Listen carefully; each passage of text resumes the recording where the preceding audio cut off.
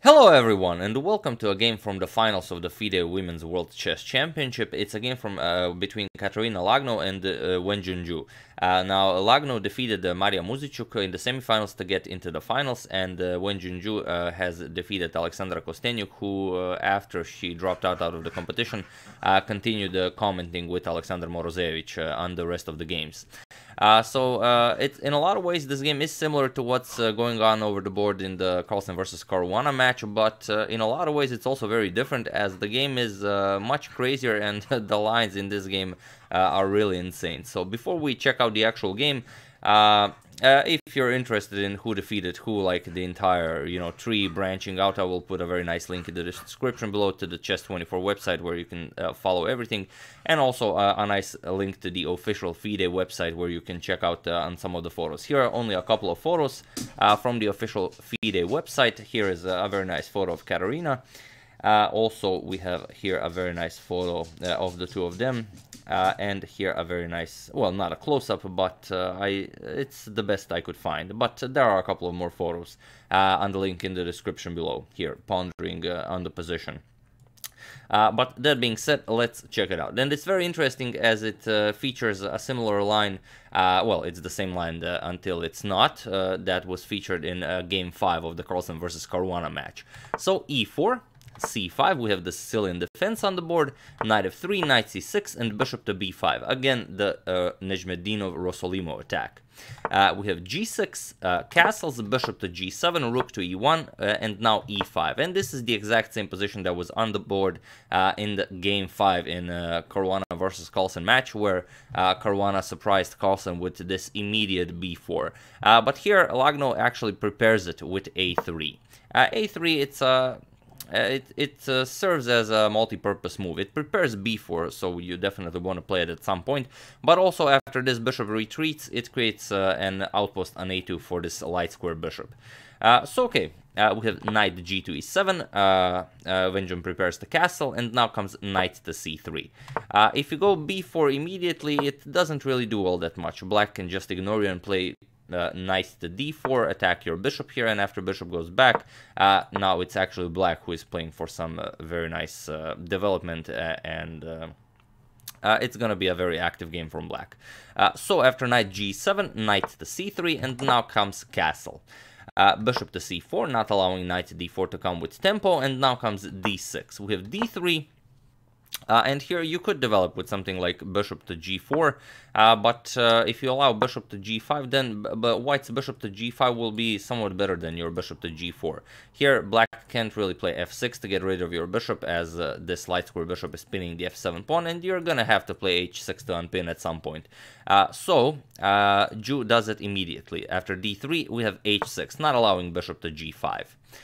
Knight to d5, and now comes king to h7, not allowing any future pinning ideas. Now the king is no longer on g8, and also it serves as an additional protection to the h6 pawn.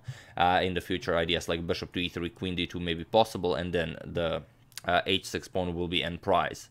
Okay, the knight is now on d5. It's an excellent square for the knight. Also, if you ever want to challenge black's very strong center, you will have to play c3 and d4 at some point, so it does make sense to get the knight off of c3.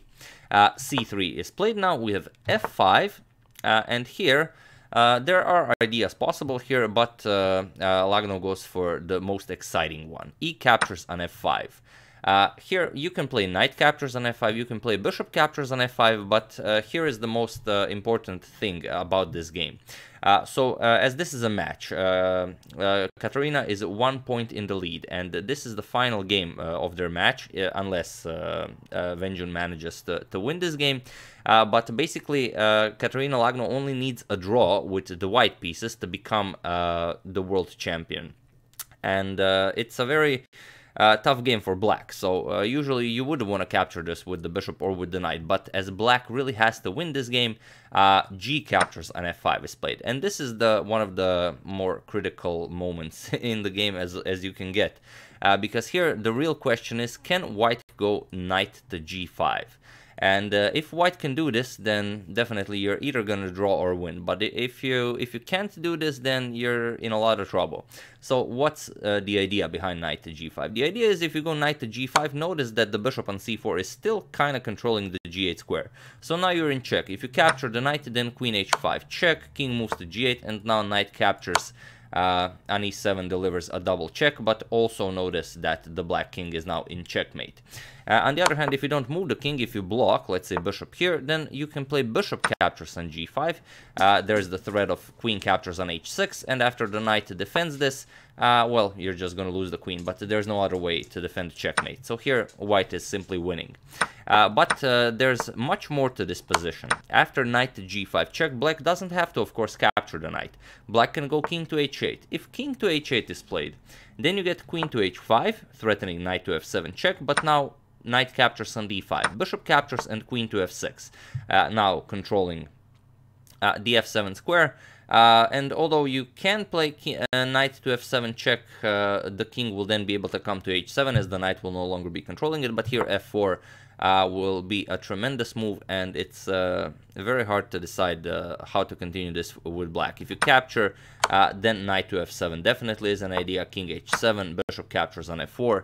Now the d6 pawn will fall, and black will eventually fall apart here. And if you don't open up the e-file, other ideas like, well, you can't really move any of the pieces. You can try and develop with bishop to d7, but then knight to f3, the knight is now coming to h4, then to g6, and it will be very hard to play this with black. But the biggest question of this position is, after knight to g5 check, not capturing the knight or going to h8. Of course, you don't want to go here, because then you just lose the queen. The real question behind this move is what happens if king comes to g6. And here, of course, Lagno had to spend most of her time calculating every possible line after king to g6. So can you simply start attacking? Well, not really. One of the ideas that perhaps comes to mind is knight to f4 check. So what happens here? Of course, if you capture the knight, then knight comes to e6 with a double check, you win the queen. But if you simply capture it, yes, you do open up the e-file, but there's no way to take advantage of this. And it seems very unnatural that the black king is actually quite safe on g6, while the knight is controlling h7 and f7. There's simply no way to continue the attack. Black keeps an eye on this e6 square, so there's really no way to do it. On the other hand, white only needs a draw, and she becomes the world chess champion. So what happens if knight to f3 is played? Simply bringing the knight back. And now if king repeats, king h7, now you go knight back to g5 check, king g6, knight goes back, and you repeat, because you only need a draw to become a world champion. The problem is, after knight to g5, what happens if... sorry about that. What happens if knight g5 check, king g6, and then what happens if knight captures... if king to g6, then what do you really play here?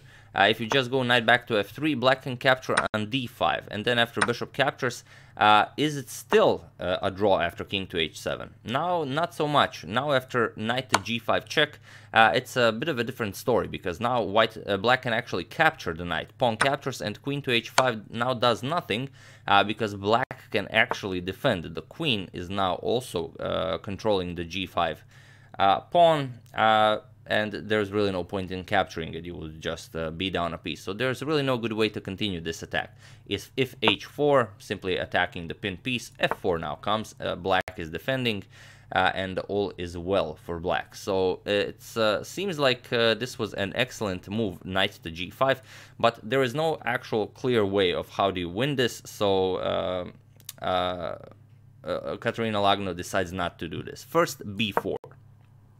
This always remains the idea, but now you want to play b5 and kick this knight away from c6. Ju immediately goes knight to g6, and now ideas like knight g5 are no longer possible, as the queen is now also guarding the g5 square. H captures, now queen to h5 is pointless, because, like we've mentioned, the g5 pawn is now very well protected. After knight to g6, we have b5, kicking this knight away, knight to a5, attacking the bishop on c4, but as we already mentioned, the bishop has a very nice outpost on a2, and now comes bishop bishop to e6. A very nice developing move, attacks the knight, but also counters this very strong light square bishop on a2. And here, you could try something like, well, there really aren't any good discoveries. The bishop on e6 is unguarded, but knight to f6 check simply runs into rook captures or queen captures, and then the bishop on e6 is protected.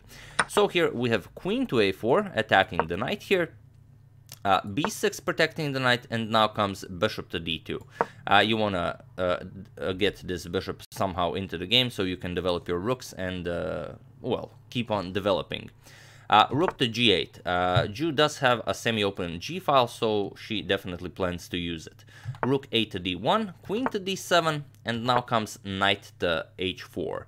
And knight to h4 is a move that loses the game, but it's not really like a super blunder, but it's more of a subtle blunder that when someone tells you it's a blunder, you then realize how to take advantage of it. So here I'm actually telling you it's a blunder, so feel free to pause the video here and try to take advantage of this knight to h4 idea.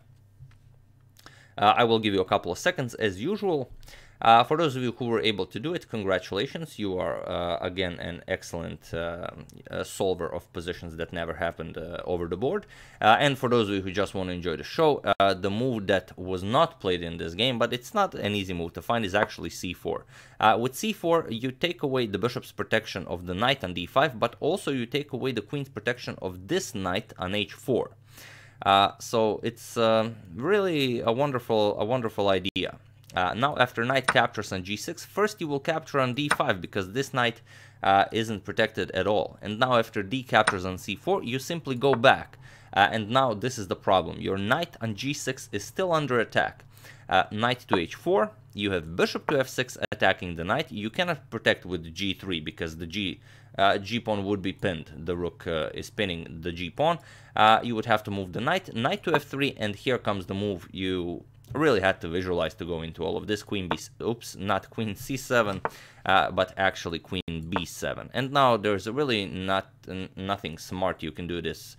Queen captures on f3 is a threat. You can't really move the knight because then queen captures on g2 would be the threat of checkmate, and there's really no way to protect it.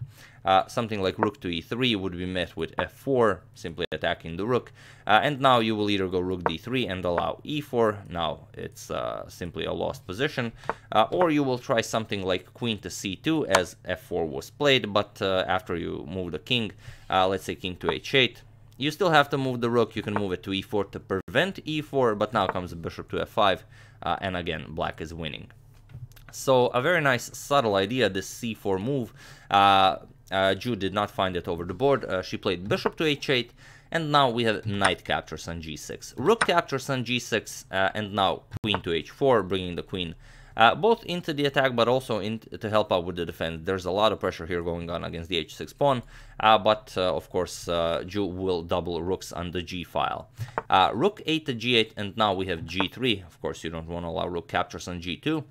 And again, you could definitely stir some trouble by going c4. If c4, then queen to e7 check, something you allow, simply exchanging queens, and after rook blocks, queen captures, bishop captures, and then after pawn captures on c4, white would be somewhat better here. Well, black's knight is a bit misplaced here. You are up in material, so not interested in doing that. So instead, queen to f7. Simply, there's a double attack against the d5 knight, and now queen to e7 doesn't really do all that much for you. You're not really threatening to exchange queens here because black will just ignore you and capture a free knight on d5. Now the queen is no longer protected.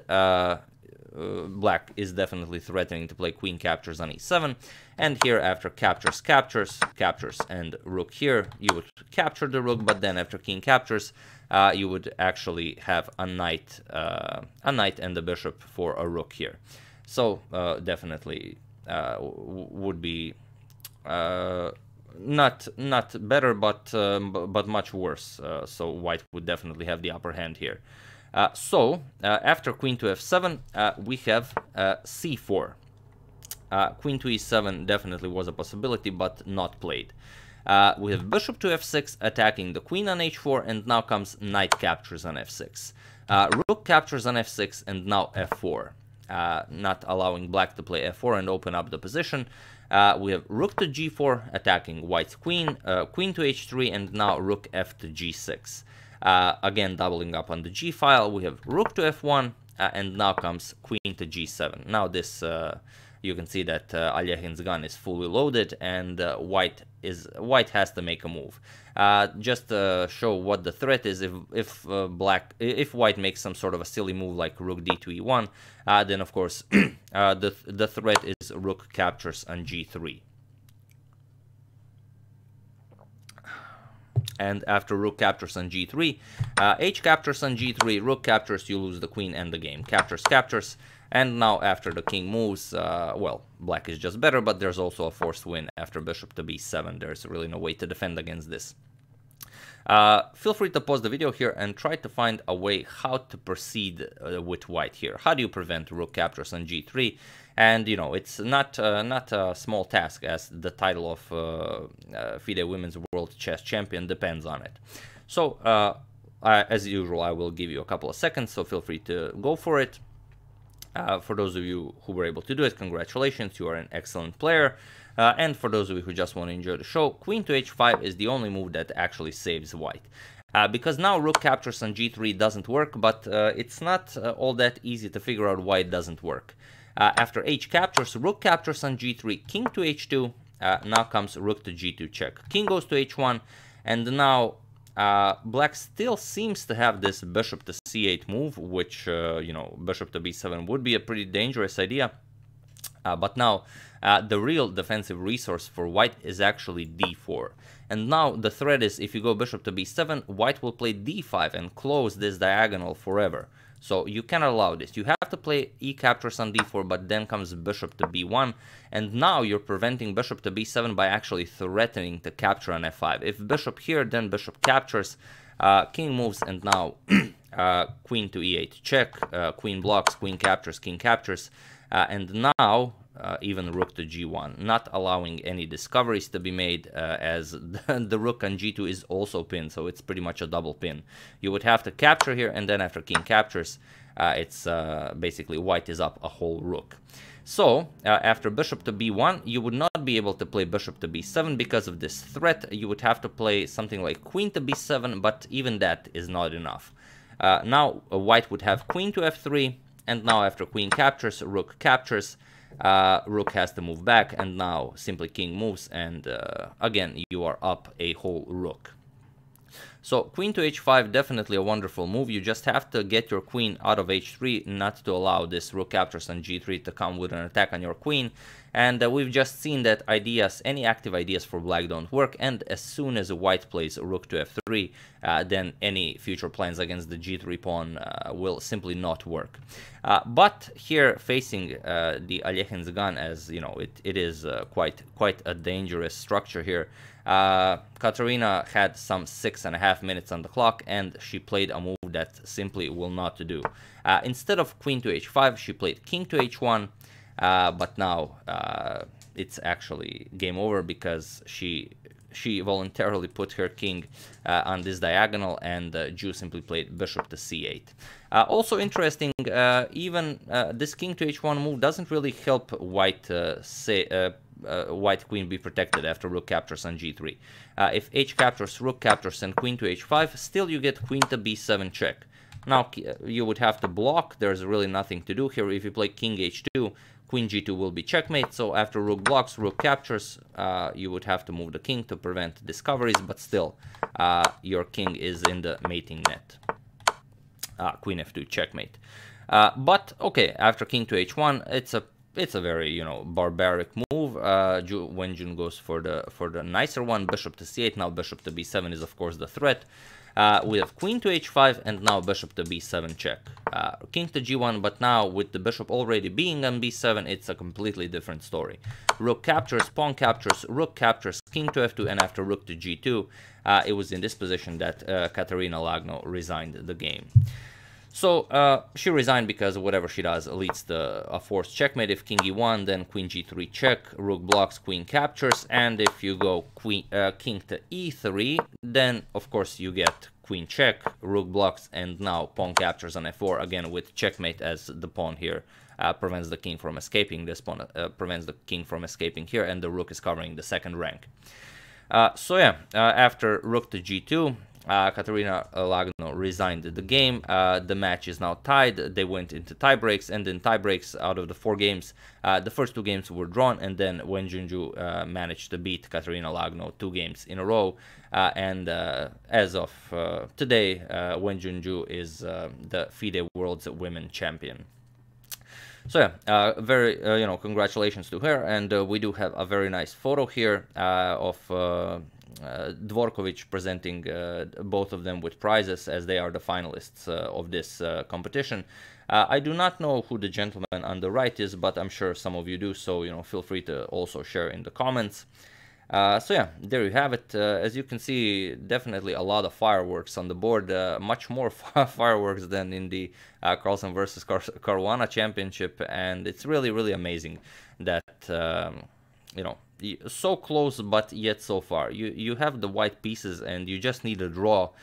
So many opportunities present themselves. If, for example, if black didn't have to win this game, most likely in that position that we've mentioned, sorry, let me just go back real quick here. Perhaps, if this was just a regular game, perhaps bishop captures or knight captures would be played. But here, you give white so many chances, so many options. White really has to think, figure out everything, goes into time trouble, and then finally after facing Alekhin's gun, blunders the game and ends up losing any chances of becoming a world champion. So really crazy stuff. But yeah, that's the game. I do hope you enjoyed it. I would like to thank Robert Atkinson, Juan Vicente Alvarez, Chris Jeans, Carlos Graca, and Oli Murainen for a contribution to my channel. Thank you a lot. I really appreciate it.